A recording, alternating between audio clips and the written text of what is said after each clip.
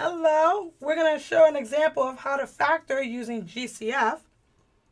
When given numerous terms, such as 2 or more, we want to focus on a factor that they both have in common, and we're going to take it out. So when I have a problem like this, I'm focusing on what I can divide both terms by.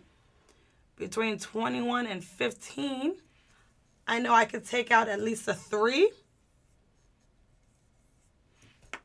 Okay, when I'm looking at my variables, I want to focus on the smallest exponent. So when my x is between 5 and 1, I can only take out 1x.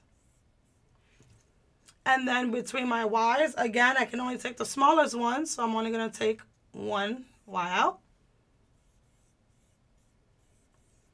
3xy is actually known as your GCF, greatest common factor.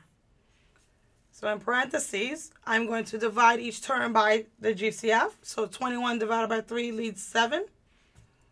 If I had 5 x's and I take away 1, I am left with 4.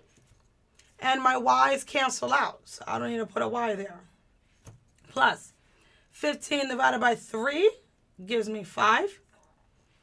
And my x's cancel out, so I don't need to put an x there. And for my y's, when I have 4 and take away 1, you're left with 3. Close parentheses. And there's your final answer.